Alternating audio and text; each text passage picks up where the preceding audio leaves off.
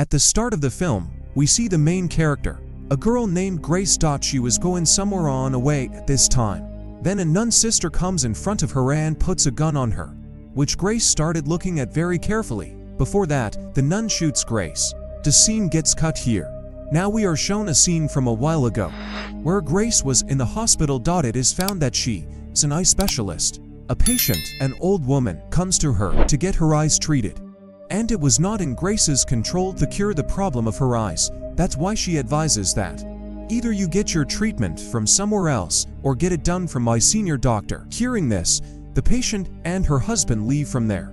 At night, Grace, who was sitting at her house and working, suddenly felt strange.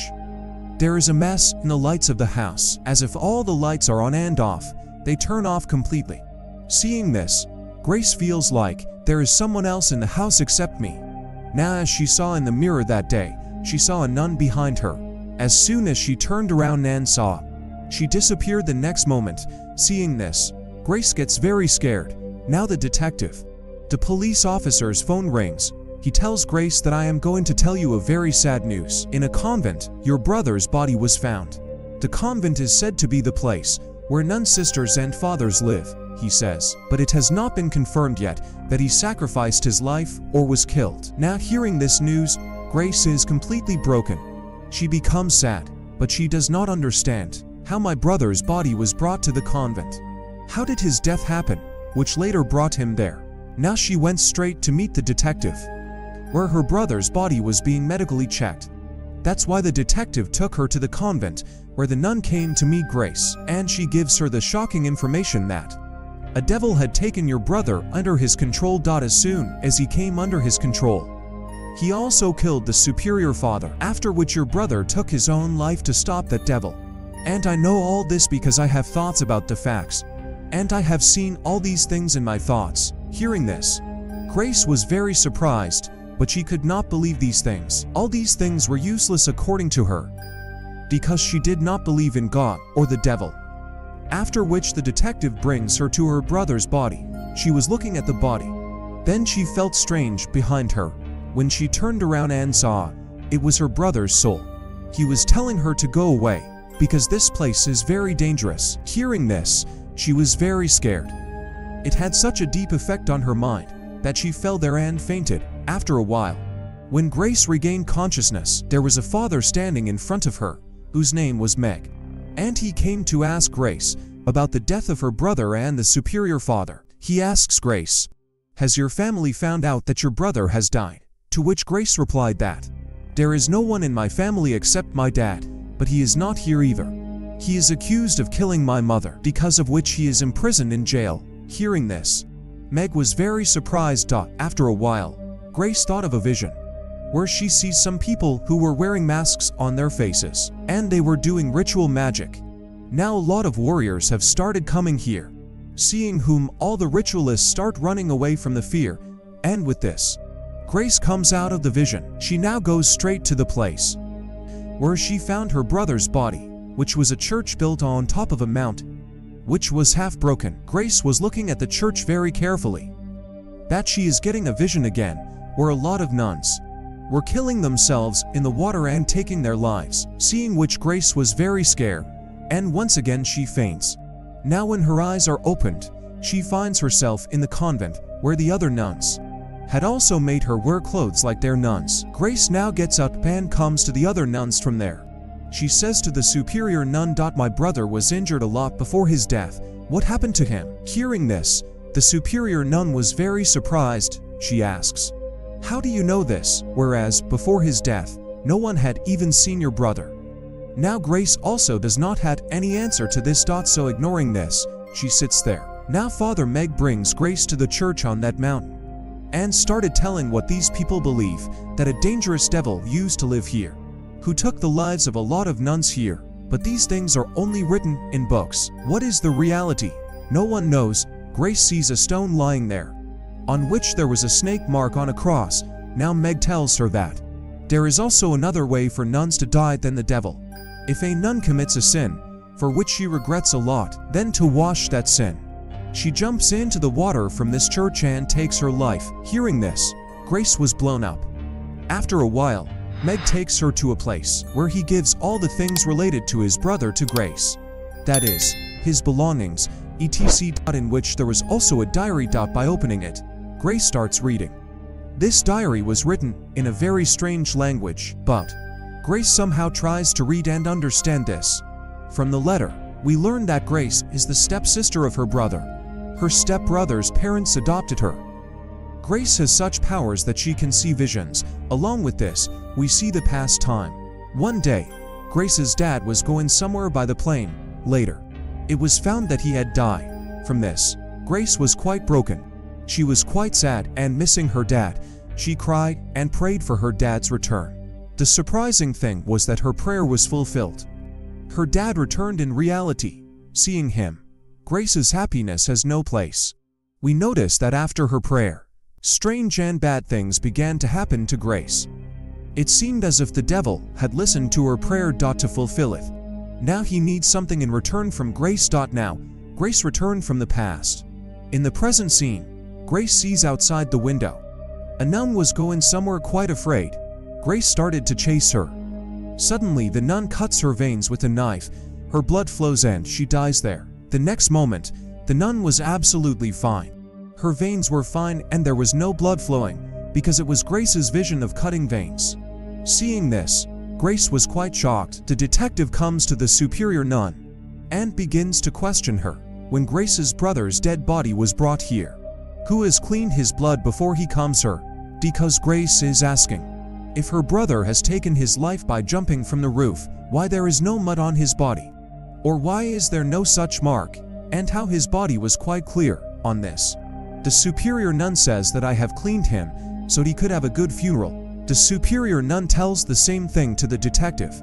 The devil has controlled Grace's brother first, then he made him kill his father. Now the devil can't take the life of anyone else. That's why Grace's brother has taken his life by jumping from the roof. Just like Grace, the detective also doesn't believe. Once again, we see the scene from the past. Grace's dad has returned, but his behavior and attitude have changed. Once he believed in God, but now his belief has gone away.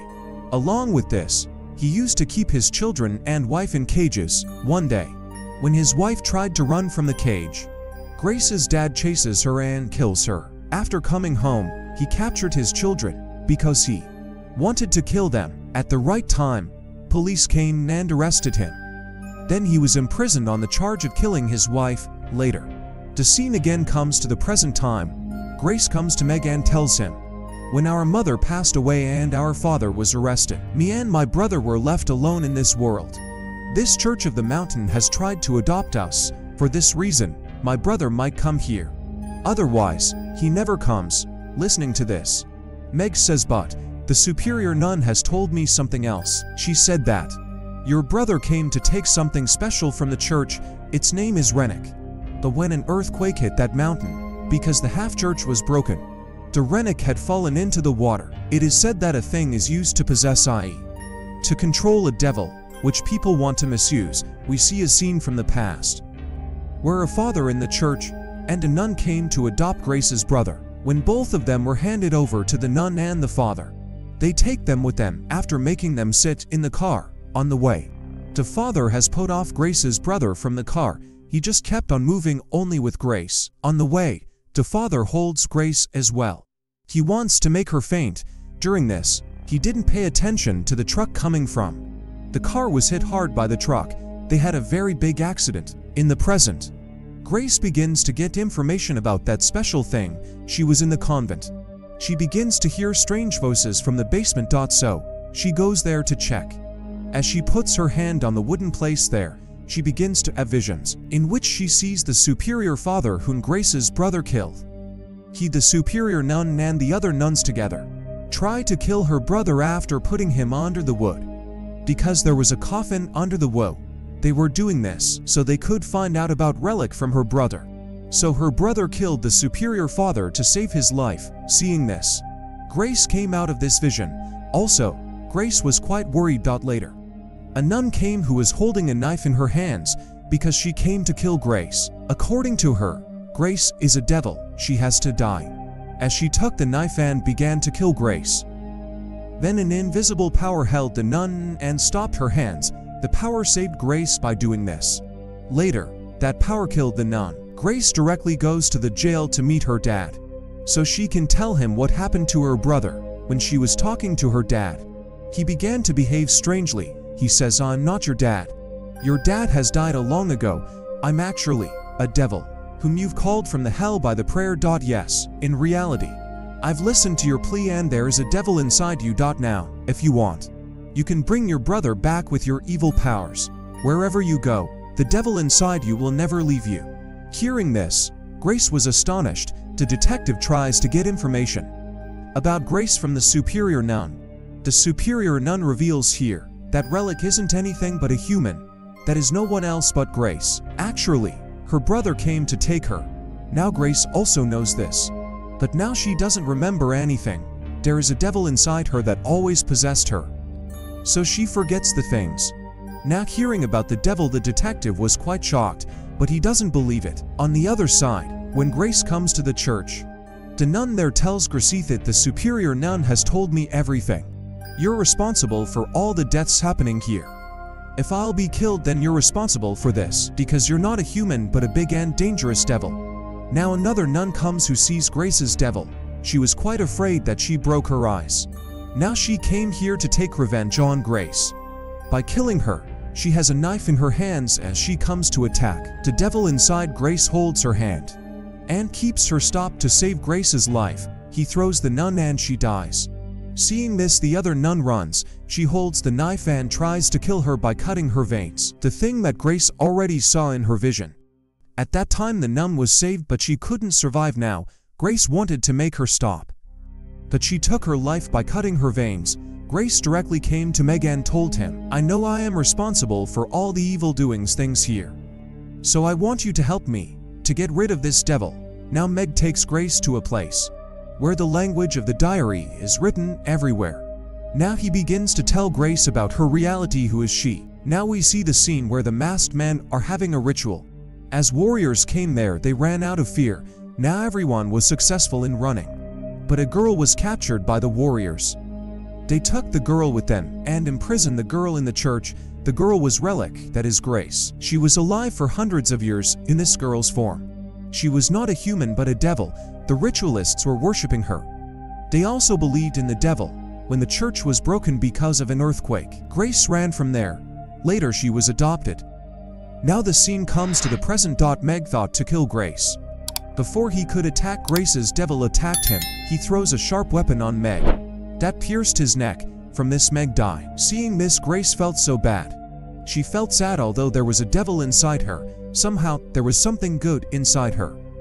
She realized that she was a big sinner. Because of my evil powers, many innocent people had died. Now to vanish her sins, she goes to the church top and jumps. So the devil also dies. Soon as she dies, so all of her sins could go. And when she was falling, we're informed here that whenever Grace feels that someone is around her, and whenever her life is saved from every danger, that was no one else than her devil or the devilish powers that saved her from every danger. In her childhood, when the nun and the father were taking her into the car, he deliberately made an accident. He also killed all the nuns who didn't jump by themselves. Meg was also killed because of her DV. Now we learn that Grace's brother took his own life. He has saved Grace to save her life. The superior nun and the other nuns, D10 man, made him confess about where she is. Because of this, her brother took his life. When her brother was falling down, Grace was there, but no one could see her because of her evil powers. The next day, the detective inquires about Grace from the other officers, but no one finds her death body. That is why the detective questions the superior nun about this. On this, she says that Grace is not dead because the devilish powers inside her don't let her die. They save her every time. In the next scene, we see this superior nun. When she was going, she saw Grace somewhere. She comes and points her gun at her. This is the same scene from the beginning of the scene, when she begins to shoot. A big car hit the nun because of Grace's devil's powers, from which she dies horribly. That is, the devil has saved her life this time, as always, and will always protect her. Now Grace's voice tells us that once my brother told her that I have a guardian angel with me that will always protect me. That is the devil. I didn't believe this earlier. Though when he saved my life for the first time, I was pretty sure since then that would always protect me from every danger, and I will keep on fulfilling his purpose. That is to spread the destruction in the world. It means it was quite difficult to kill Grace. To kill her and the devils like her. The same devilish powers are required. With this horrible ending, the film ends here.